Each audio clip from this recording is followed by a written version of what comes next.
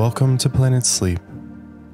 I'm your host, Josh, and tonight we'll be traveling together to the mystical, swirling jungles in the rich lands of Cambodia.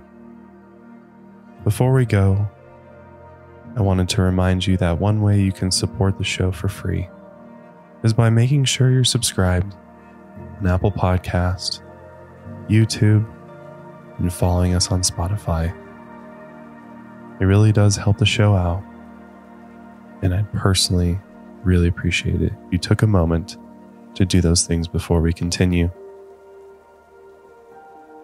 This episode of Planet Sleep is brought to you by Higher Love Wellness, my wellness and CBD brand. If you haven't checked out Higher Love Wellness before, we sell 100% THC-free CBD products made from Colorado-grown hemp, and we ship them to all 50 states, as well as several countries internationally. You can get 10% off your purchase of gummies, vapes, oils, or topicals with code PLANETSLEEP at checkout. This is a family-owned and operated company, and I would most appreciate any support you can give. Before we start our trek into Cambodia, let's take a few moments to find somewhere to sit or lie down and center our mind, body, spirit for the journey ahead. Take a few deep breaths in through the nose, out through the mouth. Try to calm and relax the mind, as the journey ahead is going to be hard, and you need all the strength you can muster. Pay attention to your heart rate and try to slow your breathing down as much as you can. And just take a few moments to breathe in and out.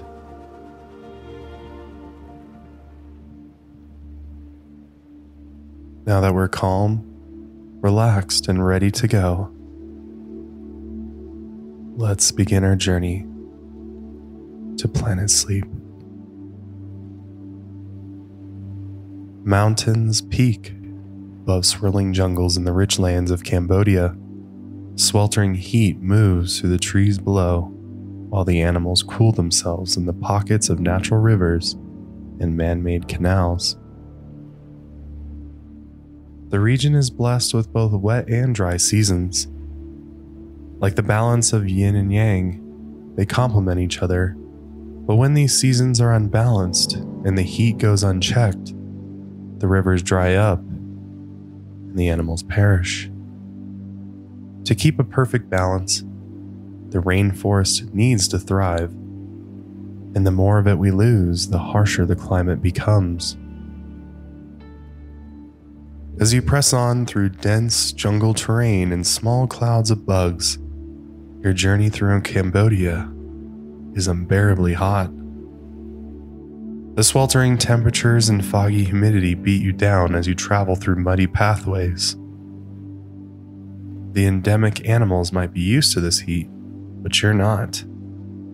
Luckily, you're willing to fight through the heat to witness the incredible sights and sounds along your journey.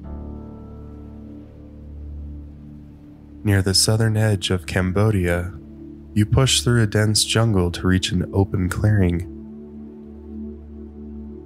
Fog seems in the distance, and an oddly colored building stands ahead of you. Clearly abandoned, the building has slowly fallen apart. It's tainted by the water and vegetation. This abandoned fort was built by French soldiers in the early 1900s. And just like you, the French could barely stand the heat. As they occupied the land, they built this Bokor Hill station to try and escape the heat. Construction finished in the early 1920s, and by the end of it, they had built a small city. It included a post office, a church, and a hotel. The hotel still stands as a monument to the French occupation of Cambodia, and it's an ugly sight. The station was abandoned in the 1940s, and as the war continued through the 20th century, the station was gutted, and they left it behind. You find the last existing road to the station, a bumpy, ruined street that stretches 3,500 feet. Strange enough, the area is currently being refurbished by a private investment group. The locals call it an eyesore, and it's one more reminder of foreign invaders in Cambodia. But nature has taken back most, if not all, of the land. Fighting back against Mother Nature's work will take plenty of time and money. The gray walls of the buildings are stained red. Moss grows in every direction, and none of the glass windows have survived the test of time. Beyond the casino lies the Temple of the Five Ships, where rock formations look like sailing ships in the foggy meadow, and an open view of the valley below gives you a refreshing feeling after traveling through the dense jungle. Further down the road is the waterfall in the clouds, where clear waters cascade down a series of rock formations. The sound of the waterfall is a constant rush of water against stone, like white noise for falling asleep. The water crawls down the rock sides and meets in a bronze pool below. The mist from the waterfall floats through the air and cools you down for a moment before continuing on.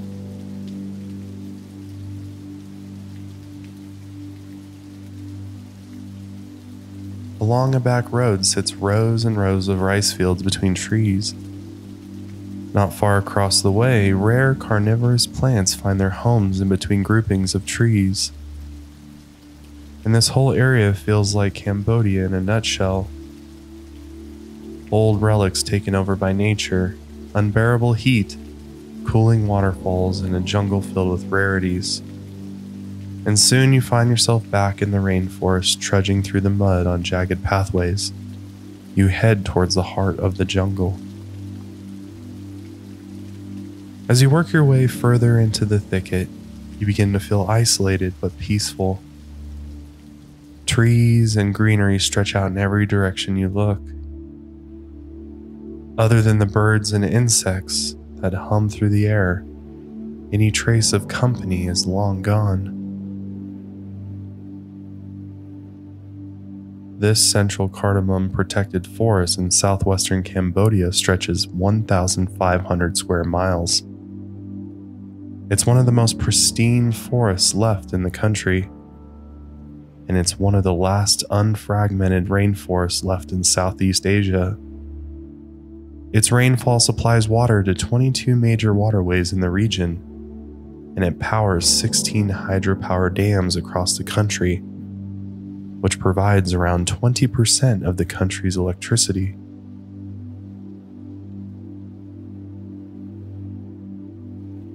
As you walk along a narrow path surrounded by an endless rainforest, you take in the fresh air. It carries a smell of spring, wet soil, and blooming flora. Its trees crowd along snaking rivers and marshy swamps.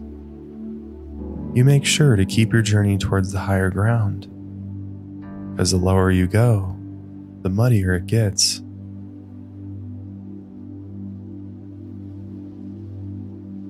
From these murky streams, the water flows into the Tonal Sap Lake, which provides drinking water for 30,000 people in the region. From these murky streams, the water flows into the Tonal Sap Lake, which provides drinking water for 30,000 people in the region. It connects with beautiful waterfalls that filter the water through layers of rock. And this water gives life to the natural surroundings of the forest. Nearly 450 bird species reside here, and more than 60 threatened plants and species live within its borders. Conservation groups have been hard at work protecting these lands since 2002. They not only protect the wildlife, but the health of the rainforest. which in turn gives life to everything in the region.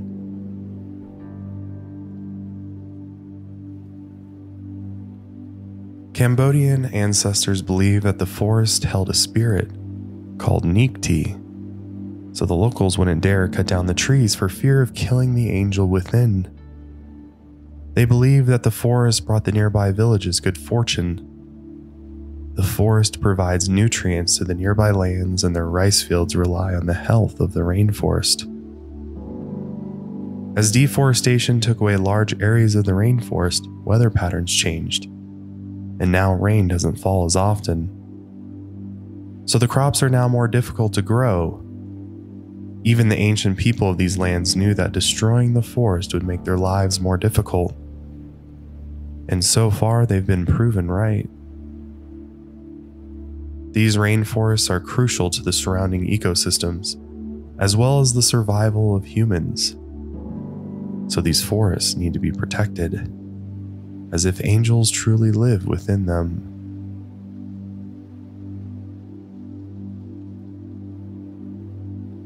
As you follow a jagged pathway through the dense trees, you meet with a small river curving along the damp soil. Just above the surface of the water, you spot the top of a furry animal popping up and down in the riverbed. It looks like a dog, but as it emerges from the river, you notice it's quite big for a dog. As it walks on all fours, its paws are turned inward, and it's about 2 feet tall. You second guess yourself, thinking that it might not be a dog at all. Seeing its round head, its big claws, and its flat nose, it must be a bear. It is, in fact, the sun bear, the smallest bear on Earth. 10 times smaller than a polar bear, it almost looks like a big dog from far away. It's given the name sun bear because of its golden patch of fur on its chest surrounded by a jet black coat. The patch on its chest is an odd shape, and it almost looks like the insignia of a superhero. As the bear waddles along the damp soil, it finds the trunk of a nice tree. It buries its sharp, curved claws in the bark and begins to climb. The bottom of its feet doesn't have any fur, and they have massive paws. This makes them exceptionally good climbers. High up the tree, it finds a nice perch up in the branches. The sun bear usually climbs anywhere between 7 and 23 feet in the air. It usually looks for a nice place to sleep or sunbathe, and they spend most of their time in the trees. Once it finds the perfect place, it lies down and hangs its arms off the edge. He needs to dry off after his nice swim in the water, so he lets the warm sun evaporate the water on his coat. As he yawns before taking a nap, his tongue stretches from his mouth. It's the longest tongue of any bear, even though they're the smallest bears in the world. Their tongues are over 12 inches long, which helps them eat. They also have the biggest brain compared to its body size than any other land carnivore. They're brilliant animals, which is crucial for their survival in the challenging rainforest. They need to be constantly on the hunt for their next meal, so they must continuously learn how to problem solve in the wild. They don't hibernate like their cousins because there usually isn't enough food, so they need to be resourceful in their environment. Luckily, their sense of smell is 2,000 times stronger than humans, so they seek out their next meal with their noses. And once they find their food, they often have to reach, climb, or dig for their meal. And as they travel through the forest for food, they also help the forest survive. These sun bears are crucial for their ecosystems. They spread seeds, control pest populations, and cycle nutrients throughout the forest. Unfortunately, these unique bears are under threat because of deforestation and hunting. They have lost over 60% of their natural habitats, and their parts are sold on the black market. Young cubs are also sold alive as trophies, so conservation groups are keeping a close eye on the sun bear and its natural habitat. Thankfully, over the past 2 decades, sanctuaries have rescued hundreds of bears from the illegal wildlife trade. As you finish a short rest while leaning against a tree, the golden bear disappears somewhere high up in the leaves. Traveling along the path, you spot another rare animal in the Southeast Asian rainforest. It must be your lucky day. If the sun bear looks like a big dog from a distance, you also notice what looks like a big cat also hanging around the treetops. One of the most adorable leopards in the world clings tightly to a tree branch. Clouded leopards, also known as cloudies, can be found throughout Southeast Asia. Although it looks like a big cat compared to a common house cat, they only weigh up to 35 pounds, which is quite small for a wild leopard. Gently, the leopard stands up on the branch, showing off its beautiful coat. Clouded leopards get their names from the spots on their coat that look like clouds. Each patch of black fades into their beige fur. Unfortunately, they're hunted for this unique fur, as well as bones, claws, and feet. Only 10,000 clouded leopards are still left in the wild, and their numbers are dwindling.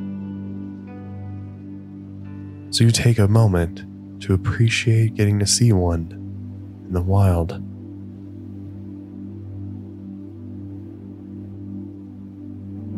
Although they're cute, their fangs are massive. They're larger than any other feline teeth compared to their body size. This makes them the closest animal to the saber-toothed tiger. Their massive tail hangs to the side of a branch, and they use it to balance as they move from tree to tree. They also have rotating ankles which help them climb, and they can even climb sideways or upside down. They can also climb down trees head first if they need to chase after a small squirrel. If needed, they can also hang from branches with their hind legs like a bat.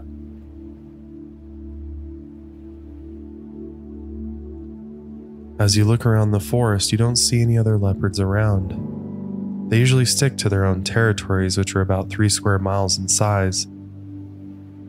The leopard carefully watches its surroundings for any movement.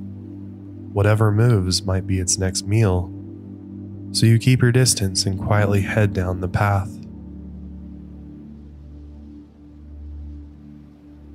You also keep your distance from the rivers. Although you see nothing suspicious, hungry predators lie in wait. A fierce, scaly predator is known to inhabit these waters. The rare Siamese crocodiles of Cambodia have inspired legends of dragons. Found in the hidden waterways of the jungle, they lie low in the rivers and wait patiently. They were once hunted to near extinction for their hides, but they have survived the test of time. Some survive in captivity, and local conservation groups help them survive into adulthood. Regardless if you find them inside or outside of captivity, their temperament doesn't change. Although somewhat small, they're still feisty creatures.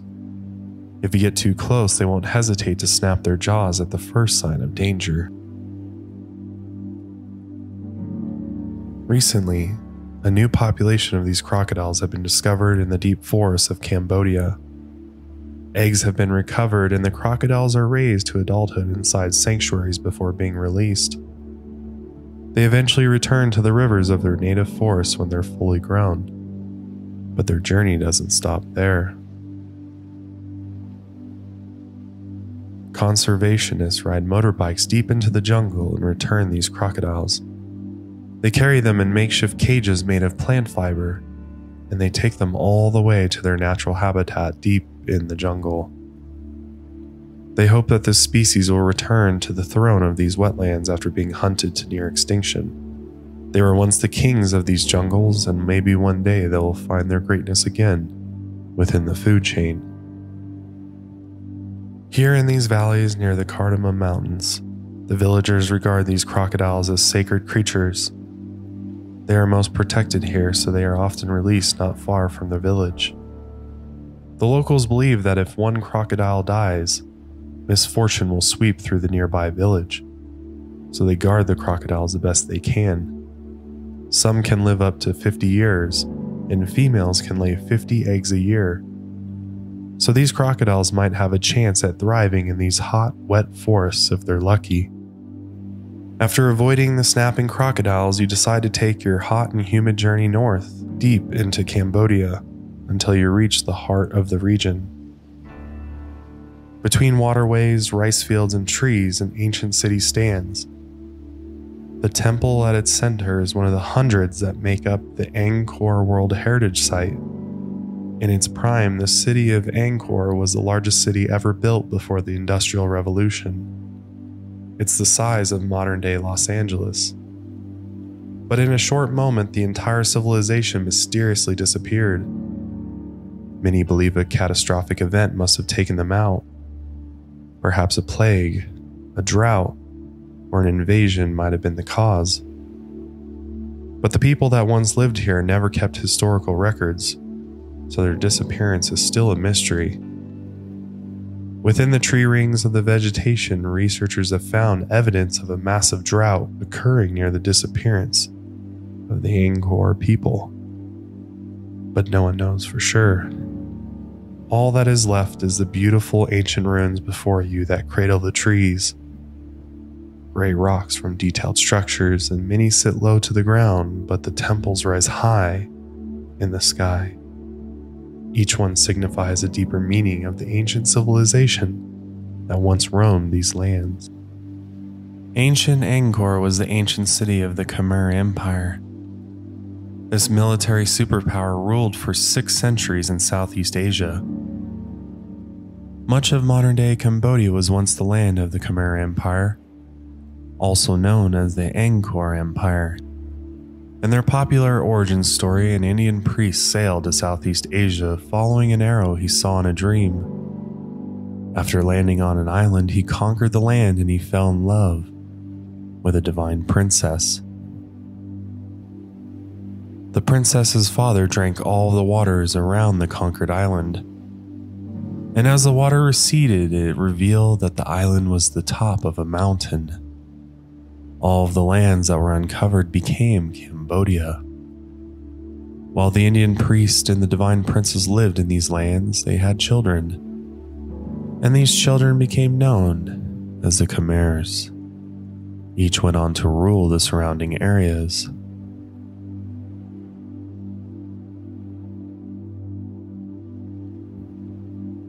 Outside of folklore, the first inhabitants of the Cambodian land were most likely from southern China or northeast India, and they arrived to the area nearly 4,000 years ago. They brought with them the practice of cultivating rice. This area was also one of the first places in the world to use bronze. With this powerful technology, they would later give rise to the powerful Khmer Empire. The Khmer kings ruled the region for nearly 600 years, from 802 to 1431 CE. The region sat perfectly between the trade route from India to China in a time when Buddhism and Hinduism rapidly spread. Through an early history of warfare and lands changing hands, the Khmer Empire began. Its kings were seen as gods who could communicate with the heavens. The early years of the empire were highly unstable. Civil wars and endless uprisings spread across the land.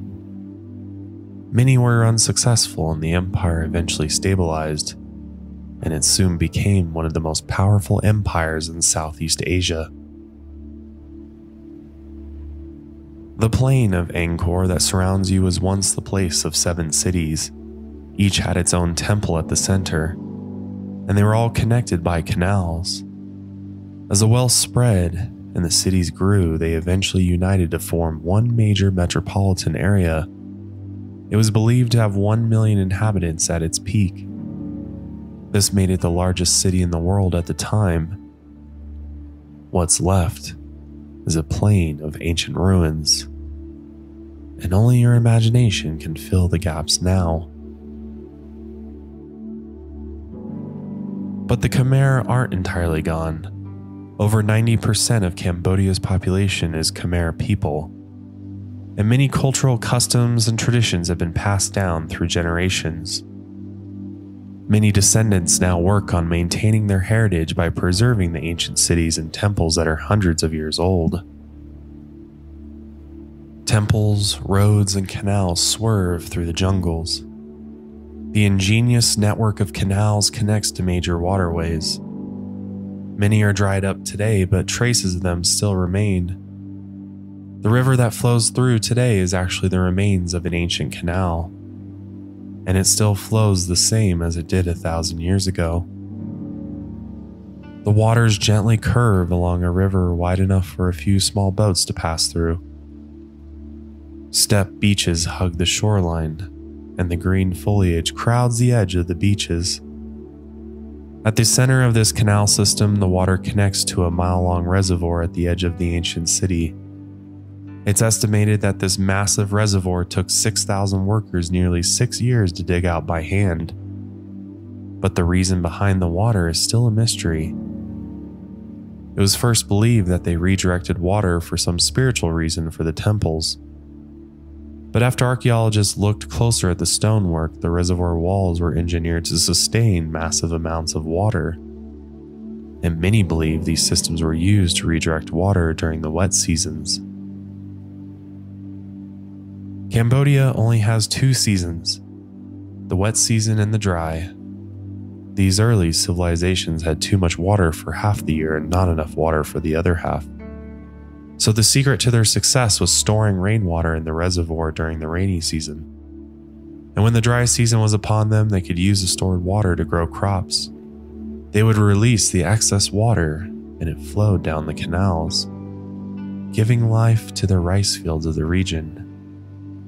Nearly 30,000 square miles of rice paddies surround the area.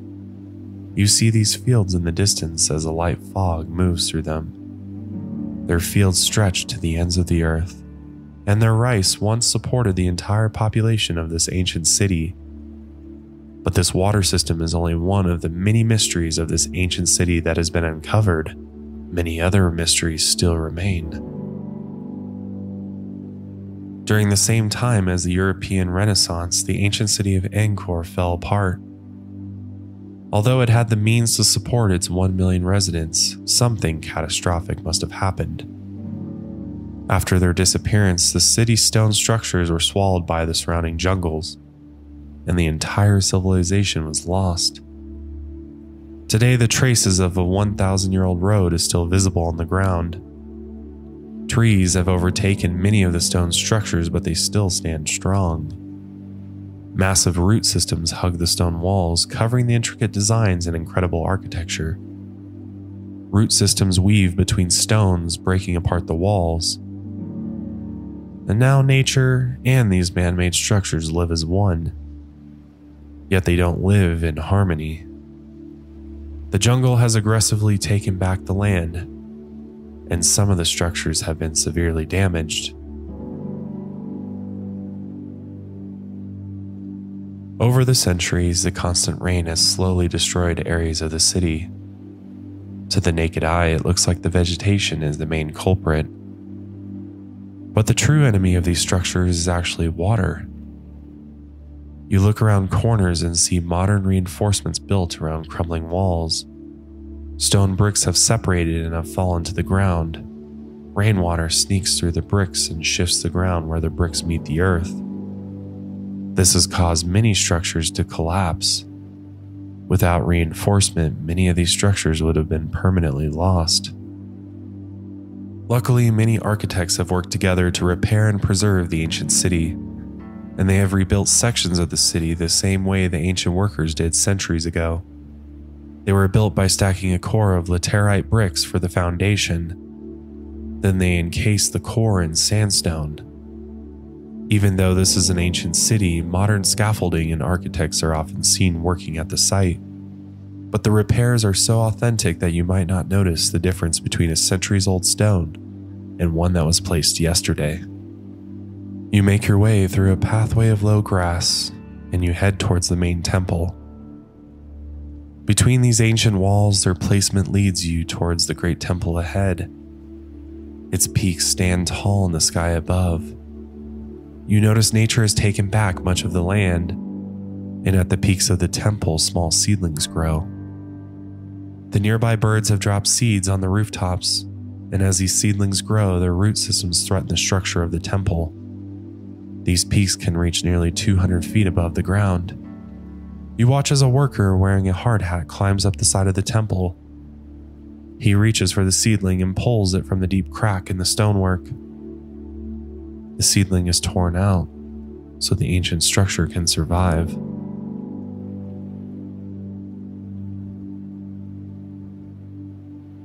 The closer you get to the temple, the etchings of ancient artwork appear on the surrounding stones. From far off, what looked like rugged stones were actually detailed depictions of ancient Hindu beliefs. Endless descriptions of cosmology and ancient battles cover the sides of the walls.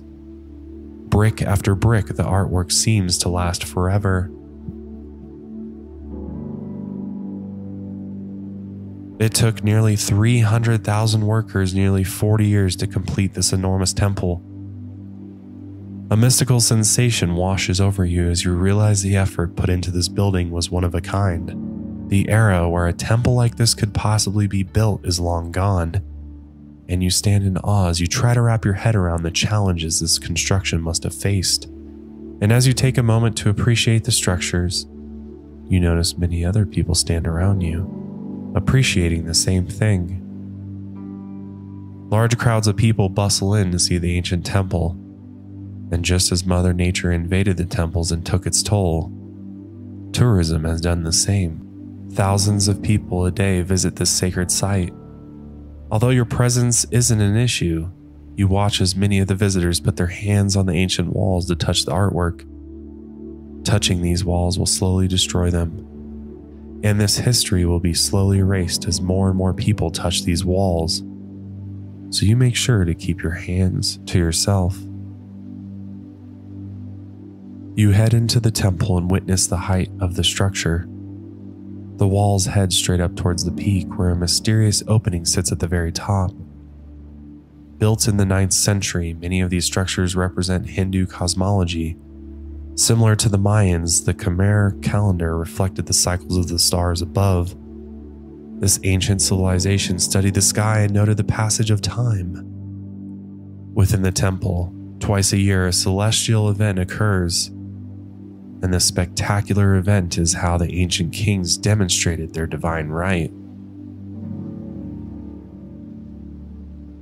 When the sun is positioned directly over the temple, the sunlight sends a beam of light through the small opening. You watch as the beam first begins at a slight angle, but as time passes, the beam slowly shifts. It finally forms a perfect column of light from the top of the tower down to the pedestal resting on the floor. At this moment, the Khmer kings would stand on the stone pedestal, and they would reach to the heavens and connect with their god. The kings believed they were the god kings, and they would use their ability to command thousands of servants to build the city you see today.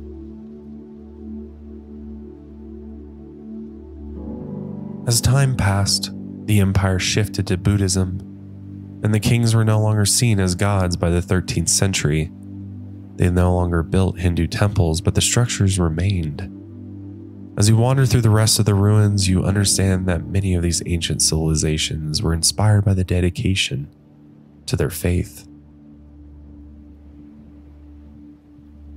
For your last stop before sundown, you head to the region of Battambang. Through the endless rice fields and small rural villages, you reach a series of caves near. This area is known for the Killing Caves, a memorial to the 1.7 million Cambodians killed during the Cambodian genocide between 1975 and 1979. Although sobering, the caves are quite beautiful. The surrounding nature adds a peaceful aspect to the memorial. The rocks are covered in greenery and low-hanging vines, and the air is still and quiet. You try to match the quietness of your surroundings and pay respect to those who lost their lives. After a moment of silence, you take your leave. Just down the road, you gather with a group of visitors at dusk. The sun begins its descent behind the distant hills, and you notice the visitors wait patiently as if something miraculous is about to happen. You head to a hidden path that takes you to the mouth of a great cave, and you wait for the sun to finally disappear. The harsh light fades, and all that is left is the orange sky of dusk that covers the tops of trees below. And as soon as it's dark enough, a raging sound of flapping wings echoes from within the cave. It builds and builds until the sound reaches the mouth of the cave, and as you take one short breath, a burst of black bats explodes from the mouth of the cave. A black cloud of flying creatures fill the sky, and their silhouettes chase across the last bit of daylight. There are so many bats, it takes nearly 20 minutes for them to evacuate the cave. By the time they're all out, massive clouds move across the sky as the bats scoop up tiny insects in the air. The clouds churn and wave as the group moves in a strange harmony. You take a seat on a nearby rock to watch the clouds of bats fade into the distance. As the evening sky slowly moves towards darkness, your day is through. You set your back against a soft rock wall and look out at the scenery. The green trees turn to orange in the dusk light, and now they fade to black as you close your eyes. The heat of the sun subsides as the bright yellow globe entirely disappears behind the horizon, and you rest for a moment, taking in the chirp of crickets and bugs, lucky enough to evade the horde of bats. They go on to live another day in the beautiful countryside of Cambodia, and your dreams are filled with god kings, cosmic beams of light raining down from temple ceilings, and the memory of ancient ruins, all before Mother Nature takes them back.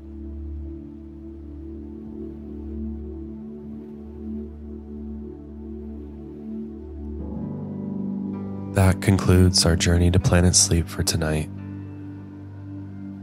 I hope you enjoyed this most interesting and beautiful trek through the truly magical country of Cambodia. If you enjoyed Planet Sleep, be sure to let us know in the comments below. Maybe let us know where you'd like to see us take Planet Sleep next. I've been your host, Josh, and I hope that this podcast has provided you some relief from the stresses of the day. And hopefully, if you're listening as you go to bed, I hope it sends you into a peaceful slumber in which you wake up feeling refreshed and ready for the day. I'll see you next time in our journey to Planet Sleep. But until then, sleep easy, my friend.